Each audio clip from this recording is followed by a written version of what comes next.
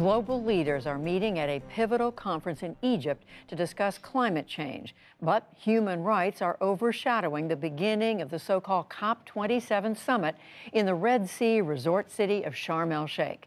The family of one of Egypt's most prominent political prisoners says that he could die in detention within days, highlighting the Egyptian government's widespread crackdown on its critics. Here's Nick Schifrin. No one better symbolizes Egypt's lost hope and its regime's repression than Alaa Abdel-Fattah. He's an activist and software developer who helped drive the 2011 revolution. But in the last decade, he spent more than 9 years in prison.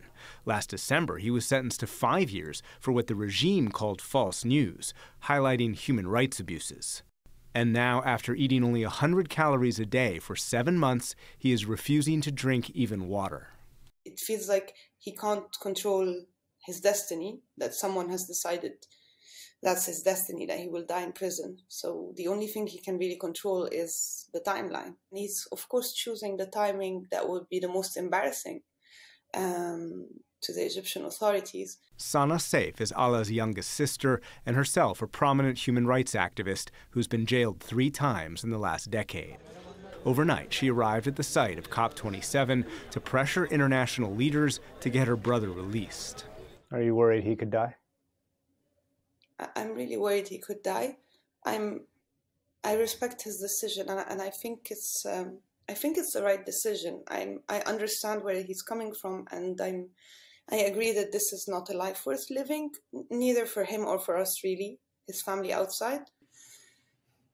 But as a sister, I cannot give up hope. I still have hope. No Egyptian family has fought for justice more tirelessly than the Saifs. Their late father, Ahmed, was the country's leading human rights lawyer.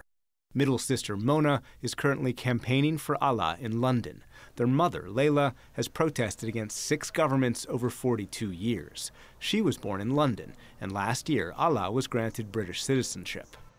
New British Prime Minister Rishi Sunak is attending the climate conference and today met Sisi.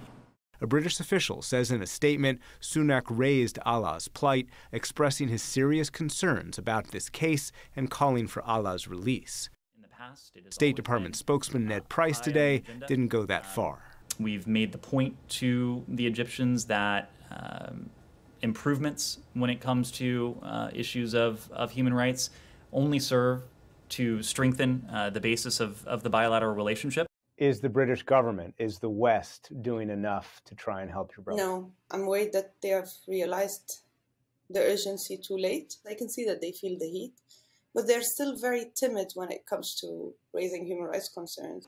Human rights organizations accuse Egypt's president, Abdel-Fattah al-Sisi, of imprisoning more than 60,000 Egyptians across society. I believe that we should all concentrate on the task at hand. Today at the conference, Foreign Minister Sameh Shoukry suggested to CNBC there would be no diplomacy to release Alaa. It is dealt with within the penal system, within the rules and regulations. We're suffocating. There is no breathing room here.